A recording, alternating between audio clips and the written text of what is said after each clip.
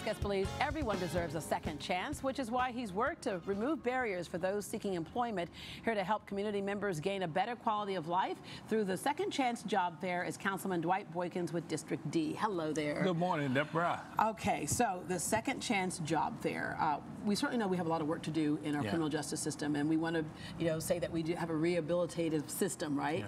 But then when a lot of folks get out, it's like, now what, right? Yeah, so, and that's been a problem. In 2013, I ran for city council, and when I was asking folk for votes, as we would say, there were a lot of people said, I just want a job.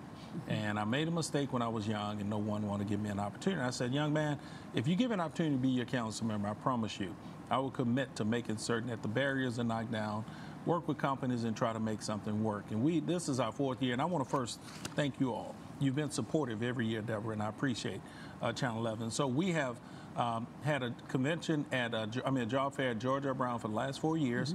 4,000 or 5,000 individuals show up. We have about 80 companies this year.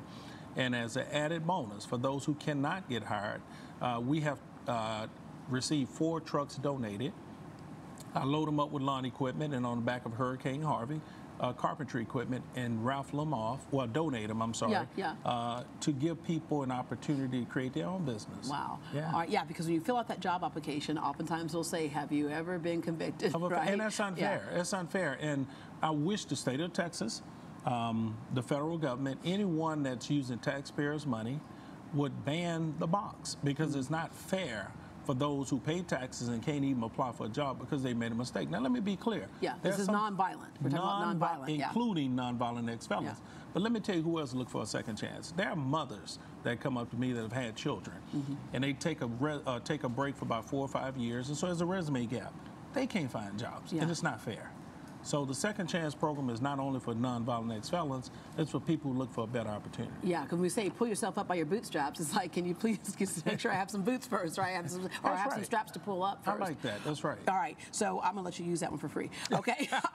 So you have lots of notable participants as well. The people are not just showing up just to show up. They're showing up to actually see if they can hire some folks, because they need good employees. And that's exactly right. And I can't thank the University of Houston enough.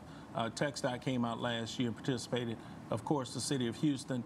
I met a young man who received a job at the University of Houston, and I ran into him about a year ago, and he came up to me and said, Council member, you don't know me, but I received a job, I have benefits, and now I'm taking care of my family. And I said, that's what it's about. So Houston Community College, as you mentioned, the City of Houston Fire Department is recruiting, Texas Southern University, Walmart, TSU. Comcast.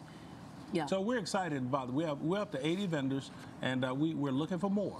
But more importantly, we just want, and I want to thank Metro for providing free transportation to and from the convention center. And we're all in this together, Deborah. So when someone shows up, what should they be prepared to do? What they show up with? What should they have? If you have certifications, great question. TWIC cards, certification to drive, any specialty background, please bring it, because that first impression may just change the opportunity for them, and they may have, opportunity to get hired on the spot. All right, Councilmember, thank you very much. Thank you, Deborah. Okay, the Second Chance Job Fair will be held on August 16th from 9 a.m. to 1 p.m. at the George R. Brown Convention Center in Exhibit Hall B3. To register, visit secondchancejobfair.com. Thank you all very much for joining us, and have a great day. Great day.